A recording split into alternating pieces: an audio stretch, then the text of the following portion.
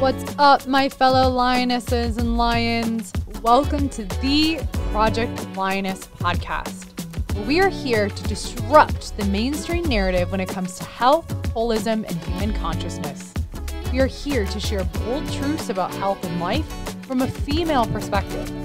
This episode is brought to you by our team, Inspire Co., where we stand for your health being inspired by choice rather than being inhibited by chance. Thank you for being here and joining in on these raw, real, and powerful conversations. We hope our show brings you inspiration and empowerment to overcome challenges, reclaim your life, and ultimately pursue your mission with power, purpose, and play. Now, let's get into the episode.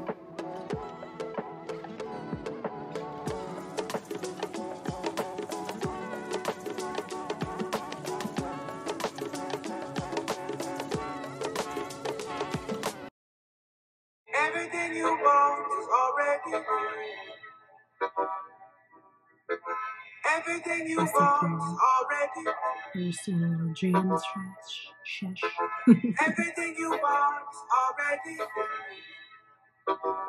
If you don't know this song, Everything you want is already it's called Already Here by Sri Khan. here.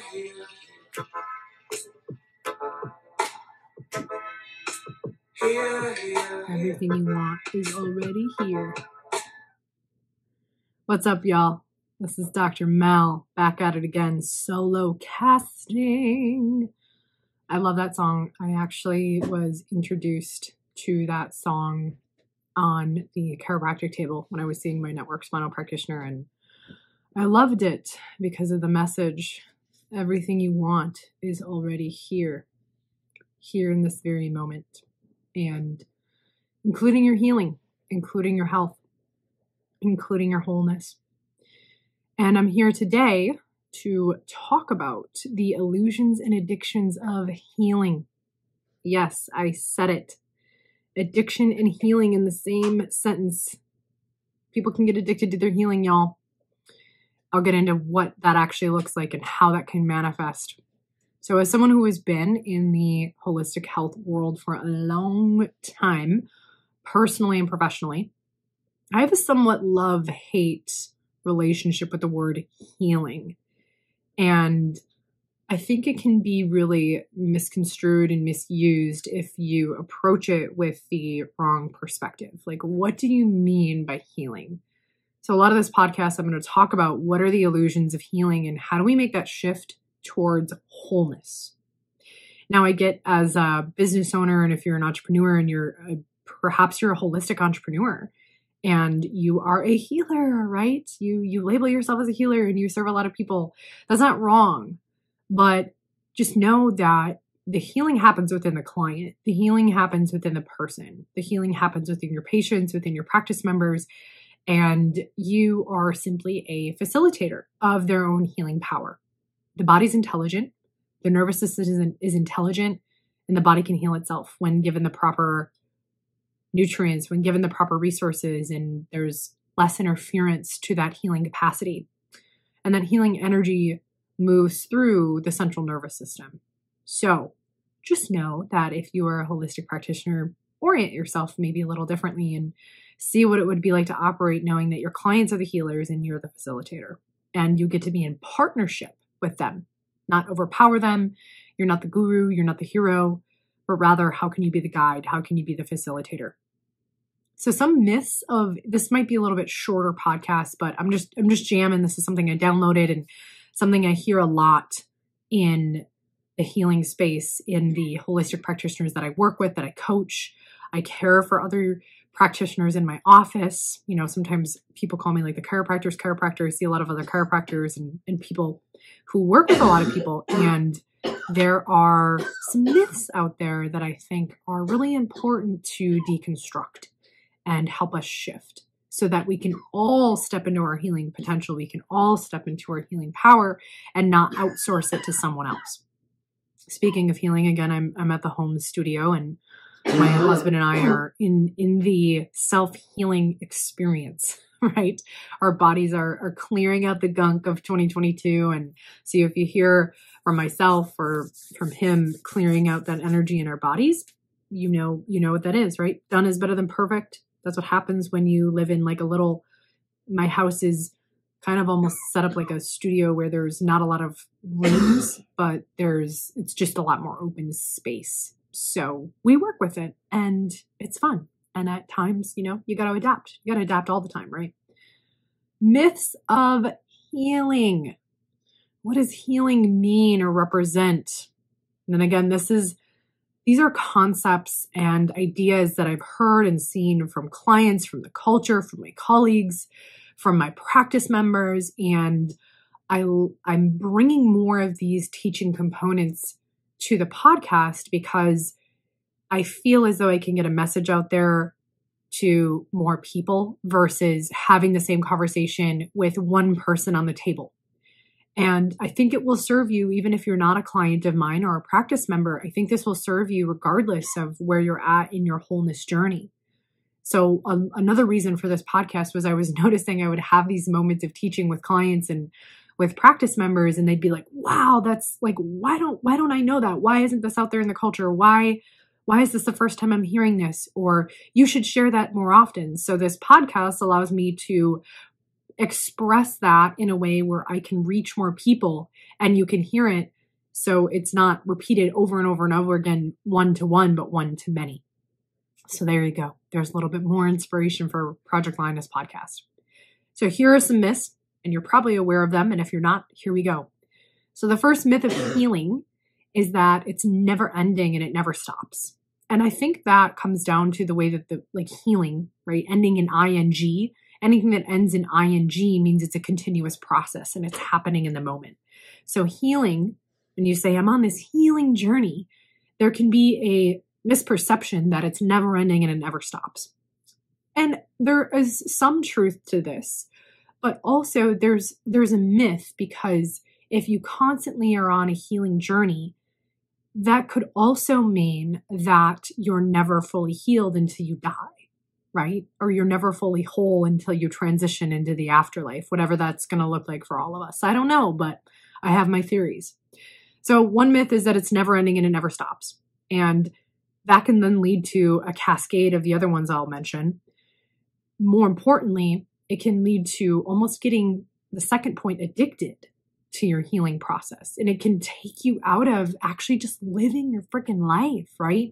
We can get so caught up in like, I'm healing and I'm doing my work and I'm doing these things. And you almost get addicted to the process because it does feel good to work on yourself. And it does feel good to like go to healers and go to get body work and to do the thing and go to seminars. And at the same time, my challenging question to you is that just really a distraction for living your life? And really just being whole as you are now. Sometimes when I say that, people are like, what the hell do you mean by whole? And what I mean is accepting all the parts of you, accepting that sometimes you are amazing and you're a leader and sometimes you're just an asshole and you're being a jerk, and that's part of you. That's an archetype of you. Or maybe you have dark parts that have jealousy or envy, or you feel like you don't want to engage with people and set a hard boundary and you feel like you're being standoffish, right? These are all parts of us. There's somewhere between 4,000 to 5,000 characteristics and traits of the human experience, and we embody all of them. And all of those traits and characteristics and parts of us serve. However, we have created a culture where the shadowy parts, as people say, can be left to the wayside or not addressed. That's where the work like shadow work comes in. There's nothing wrong with that, but I think to get back to my point, you can get really addicted to the healing process of like love and light and enlightenment. And anytime there's a contrast to that or the opposite of that shows up, you think you're like not doing your healing work when in reality, that's part of wholeness. That's part of being human, right? You're part human, part animal, part angelic alien, as I learned from one of my amazing mentors, Brian Lum. You'll hear me say his name quite a bit. You're all those things. And when we get addicted to one side, addiction happens when we are conscious of the upsides of one thing, we're conscious of the upsides and the downsides, but we feel as though we need to live into just the upsides. And we're not aware that the downsides or the drawbacks or the dark side can actually serve us in our wholeness. And that a lot of those quote unquote dark parts of us can support our protection. It can support our like survival, you know? Sometimes we have to throw up the protector, we have to throw up the defender, or we have to throw up the fire alarm when there's actually a true threat. And not to judge those parts of us, but know that they don't have to run the show. By the way, a lot of what I'm speaking about, I'll leave some links in the show notes here. What I'm speaking to, a couple books this stems from. One is No Bad Parts by Richard Schwartz, an amazing book. Highly recommend it. It is exactly what it sounds. We don't have any bad parts. All parts serve, and different parts of us come online when they need to, given certain experiences in our life. Sometimes what happens though is, let's say we experience something as a teenager and our archetype of the massive protector and defender and the angsty teenager came online, and maybe that part stayed online a little bit longer than it perhaps served us, right? And there's other parts like the, the queen, or the altruistic person, right? Or the humanitarian, like all these parts of us we want to have come online when it's appropriate. And sometimes when we experience cathartic moments of what we perceive as trauma, sometimes those parts stay online a little bit longer than what we want, right? And then the other book is Healing Myths, Healing Magic by Dr. Donnie Epstein, who is the developer of Network Spinal Care. So I highly recommend getting those books in your library. As you can see, I'm a student of the game. I have a huge library behind me. I got books everywhere. Sometimes my husband's like, where's the space in the freaking house? It's just filled with books and stuff, right? So back to my point. So number one, we talked about healing is the myth of never ending and never stops, which can then lead to an addiction of the healing process to take you out of things that you just want to enjoy and just be with, and be able to be with challenges and be with different personalities and be with different parts of other people that are being expressed. So this can look like, oh, sorry, I can't do that thing. I'm too busy healing. But are you really just disassociated, or are you disconnected, or you think that healing means you need to be like happy-go-lucky all the time? That's really not what it means. Healing, another myth, can mean that you're always seeking, which comes back to point number one. You're always seeking something outside of you to support your healing, when in reality, the healing comes from within. You are the healer. You are the doctor. And everything and everyone else is simply a guide, a mirror, a feedback loop into your wholeness. And really a resonance, and those feedback loops can provide exactly the parts of you that you have yet to learn to love and integrate and become whole. So healing can mean, and get us into the myth of always seeking, and that we're like never actually found. We're never actually home. We're always going and trying to find the thing for our next healing experience. That's another myth, is healing experiences can often be disguised as like some euphoric experience that feels good, but it doesn't actually bring you towards wholeness and integration. What I mean by that is going to different retreats, going to different, I know psychedelics are a really big thing right now. There's a renaissance of that, and I'm definitely a supporter of that type of work. However, if you're constantly just looking for an experience, but not actually integrating the wisdom, you're constantly going to be looking for another experience, thinking that the experience is going to bring you wholeness, versus like just integrating that magic into your everyday life.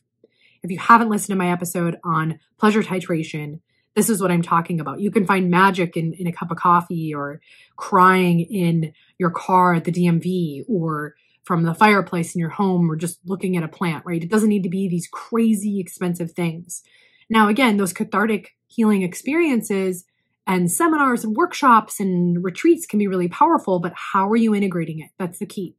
This is one of the gaps that I've seen, which is a main motivator of why we created the Inspire Immersion, because we wanted to create something different than just your average escapism retreat.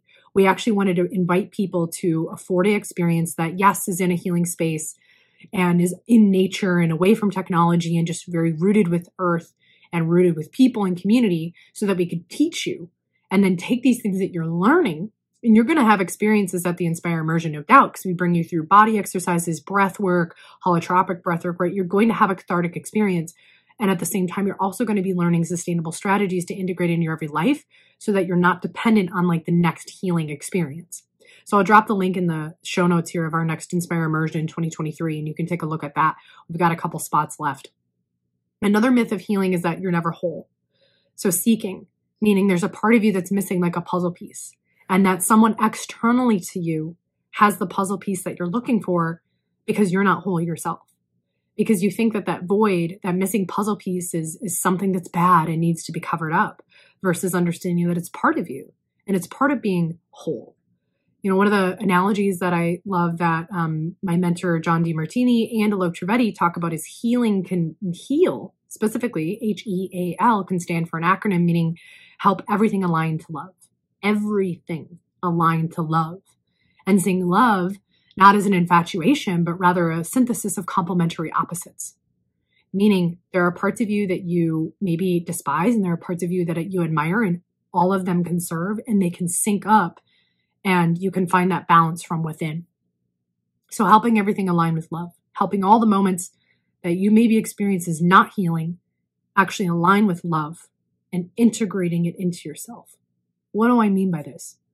Well, if you've experienced things that you are shameful of, like maybe if you're an entrepreneur, you've experienced bankruptcy or issues with money. If you're someone who has experienced a version of sexual abuse, emotional abuse, divorce, maybe you had to fire a team member, you had to fire a client, you got into an argument. You think that all those things are separate from healing, when in reality, the more that you can see how those experiences have served you, have supported you in your wholeness, and can become a synthesis of, you know, aligning the opposites as one whole. The more that you can see how it served, you actually become more whole and you see it as on the way, not in the way, and how it actually is healing. Learning how to love those experiences and how they've worked for you and supported you in your growth and your wholeness is part of healing. And you don't have to continue to outsource your healing to something external. And you're not going to get rid of those things, right? They've happened. So why not integrate them? Why not learn how those voids have actually driven your values? Now, you'll hear me use a lot of these words in future podcast episodes, and a lot of what I'm speaking to is the type of DeMartini breakthrough work that I facilitate as a certified facilitator in that work, is helping you align these things with love and not feel so ashamed and not having it drive you into these behaviors and actions that don't really align with you. You know, you want to fill your day with actions that inspire you and not actions that despire you and distract you. So I mentioned it briefly, but another myth is outsourcing your healing to something external, thinking that some doctor or guru or practitioner has all the healing answers and you just need to keep paying them for those answers, rather than actually learning a methodology and learning a way of learning how to heal yourself. I posted on social media the other day how if you are someone who does work with clients, if you can teach your clients a methodology and you can teach them a process of learning how to heal themselves, that is way more valuable to them than actually just, you know, fixing them and them needing to come to you every time there's something broken. Now, will that consciousness exist on the planet? And will you attract people where they just see you as that and they just want you to fix them? Yes, that's part of it. There's a lot of different consciousness on the planet and they all serve, but that can get very exhausting, right? You guys, all of you know who work in the health field, it can be very exhausting to feel like you're constantly someone's crutch and they haven't learned the resources to heal themselves, right? So the last myth that I have written down, and there's probably plenty more, and that's why I encourage you to get that book, Healing Myths, Healing Magic. But these are the main ones I think that are important to demystify, is an identity crisis when it comes to healing. So if you're constantly healing, but you never really feel and access your wholeness, but you're on the journey, right? You're doing the work, as everyone says, and everyone markets these days. If you were actually whole and you saw yourself as whole and you saw yourself as who you want to be and become, that can actually create an identity crisis if the thing that you're looking to quote unquote heal and integrate in your life goes away. What do I mean by this? Well, for example, if you've created an identity for yourself, for a label, for a symptom, for a diagnosis, and this is why I'm not a fan of labeling people and diagnoses. I think knowing body symptoms and knowing how things can express is important so you know how to work with it. But if you throw a label at someone, sometimes they live into that identity. And again, it's important to understand how the body works. It's important to understand how it can be categorized. But remember, labels and diagnoses are simply just a pool of bodily, mental, emotional symptomatology that we're categorizing as one thing. Oftentimes to then say, okay, what medication matches this algorithm? You're not an algorithm, first of all. You are a divine living ecosystem and a very complex, amazing human being that is just that, complex. And you have a lot of parts and you have a lot of moving parts. And not everyone falls into those same categories, right? This is the myth of normal. That's another great book, Gabor Maté, The Myth of Normal. Definitely put that one on your shelf. It's a big one, but it's good. So what happens on the healing journey when you constantly are on the healing journey, you don't reclaim your wholeness and you're whole and healed just as you are right now. Doesn't mean you're not going to deal with challenges again, right? But it's how fast you adapt. You can essentially get stuck in just an identity crisis. And a lot of people, I think, subconsciously avoid being whole and reclaiming that for themselves because so much of who they are is wrapped up in a label. So much of who they are is wrapped up in a name. And they're so fearful that if this thing goes away, who does that make me? Right? And I totally get that.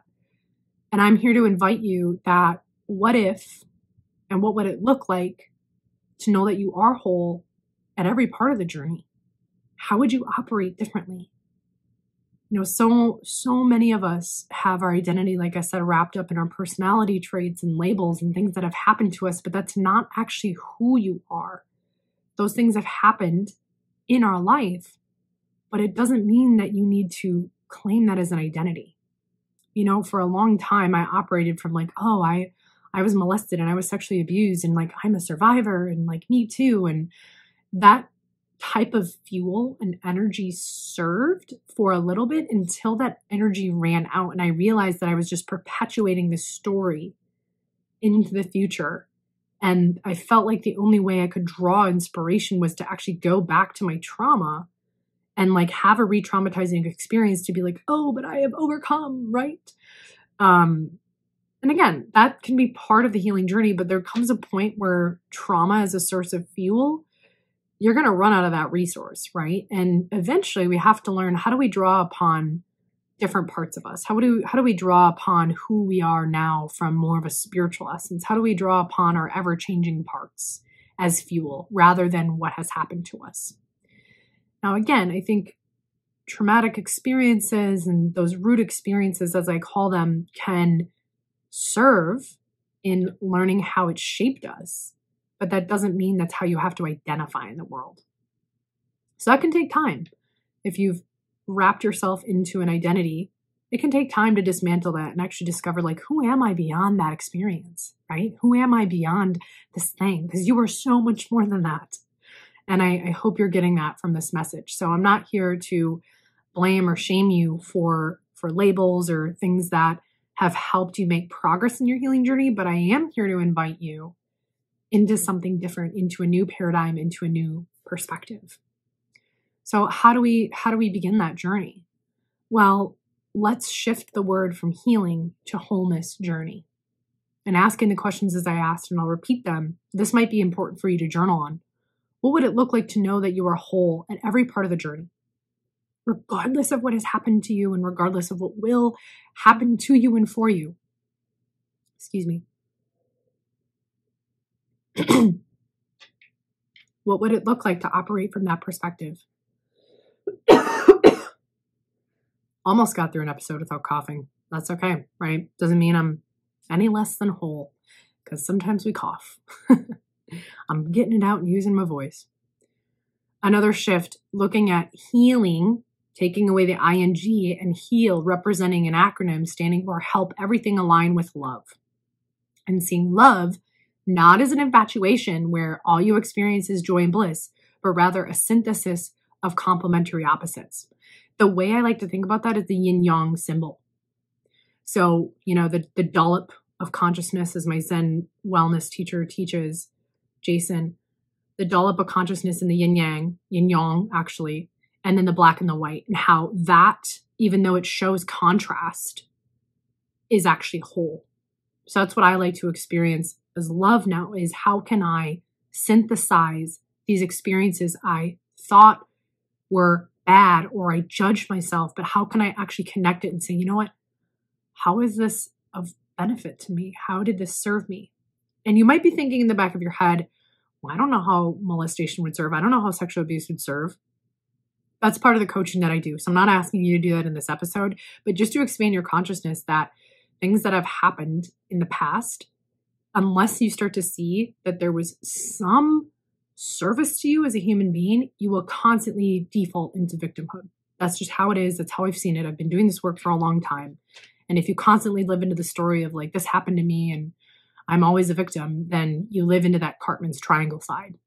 And the truth is, we are all of them. We are the victim, we are the persecutor, and we are the hero, or the hero, villain, victim. I'll get into that in another episode. Trust me, that's a topic to talk about. We are all of them, and we've been all of them, and we've been all those parts. Last part in the shift. What would it look like to live your life as though healing and wholeness is always accessible to you? What gets in the way is our perception. Everything you want is already here. It's a matter of shifting your perception and your energy state to look at your life differently. And that perhaps you don't need an external person to fix you. Can it be important and supportive to have guides and coaches along the way? Absolutely. But approach it from how can they serve you? How can they teach you things that maybe you didn't learn in school? You know, a big motivator of this podcast too is teaching you things that I've learned along the way, that I've learned in school, that I've learned at workshops, that just is not part of our normal educational system, and to be a source of empowerment for you. So what would it look like to know that your healing and wholeness is always accessible to you? Sometimes it just takes a little perception shift to get you back to that wholeness state. Do I sometimes default back into victim and what happened to me? Yes, absolutely. You know, trauma, we know, does impact how our physiology and our neurology is created, especially at a young age. But thanks to epigenetics and thanks to neuroplasticity, we don't have to live in that program. We get to reprogram our body, our mind, our neurology, and our life. And know that those experiences eventually don't have as much weight on you the more that you do this work. So we got a little brief mini download episode with this one. I hope this episode served, looking at some different illusions and myths and addictions of healing and supporting you in making that shift, knowing that you are always whole and healing is a natural part of life. You're always healing, right? It's just sometimes our mind likes to play tricks on us that we're not. I will include the books I mentioned in the description, but to repeat to you, first one, No Bad Parts by Richard Schwartz. Second one, Healing Myths, Healing Magic by Dr. Donnie Epstein. And the last one, The Myth of Normal by Dr. Gabor Maté. He's a pioneer in the trauma healing realm and the trauma integration realm. So I hope you check those out. I'll include them here. Thanks for tuning in with me. Thanks for expanding your consciousness and returning to your wholeness and reclaiming your life from the inside out. This is Dr. Mel with the Project Lioness podcast. Keep roaring, keep rising, and as always, keep inspiring. See you in the next episode. Bye.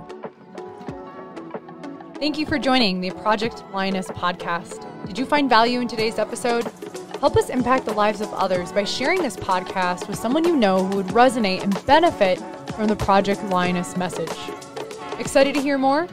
We invite you to subscribe on whatever platform you're tuning in on. And we'd be so grateful for you to leave us a review about what you enjoy most, as well as what you'd like to hear more of. Thank you so much for all of your support. Sincerely yours in power, purpose, and play. Dr. Mel with the Project Lioness podcast.